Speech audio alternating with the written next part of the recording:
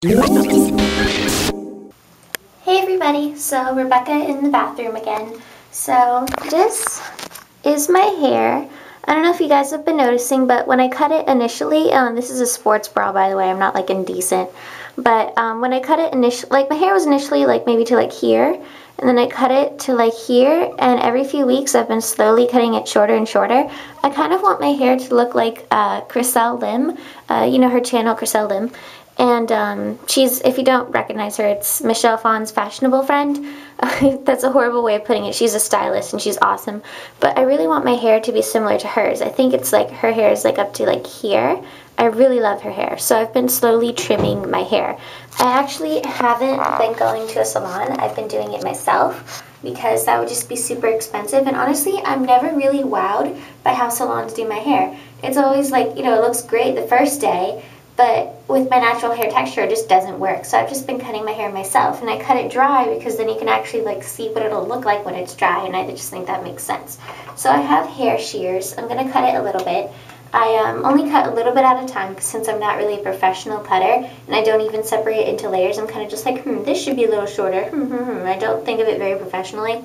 So if I mess up, it won't be that big of a deal because I only do it a little bit at a time. That's why I've been doing it over a span of a couple of weeks. So I'll be right back. And by the way, I don't show this on camera and I won't do a tutorial on it or anything because I don't want to be responsible for screwing up someone else's hair, because obviously this is a huge risk. I mean, it's your hair. It's going to take a long time to grow back if you screw it up. So that's why, again, I'm taking baby steps. But anyway, so I'll see you in a couple minutes.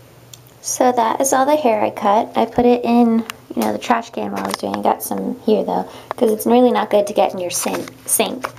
But I put on the light by accident. See, it's barely any different because I'm doing it slowly and in small like increments.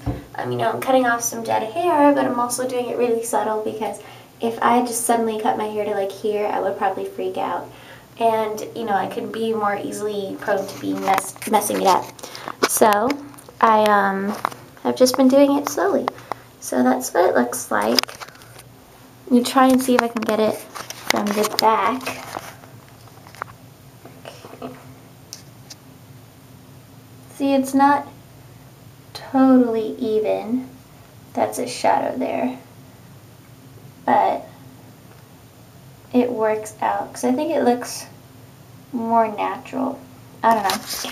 Like the way I cut my hair is kind of like at an angle, so that like I cut my hair diagonally rather than straight across bluntly, because I feel like it makes my hair look a little more natural, kind of like it's been lived in, not like it was just recently cut. But I don't know, that's just me. That's how I like my hair. And I don't know. We'll see in a couple of weeks, or in a couple months really, how this experiment works out and how my hair looks really short. Well, not really short, but like up to like here. But I just think her hair looks great. Anyway, so bye.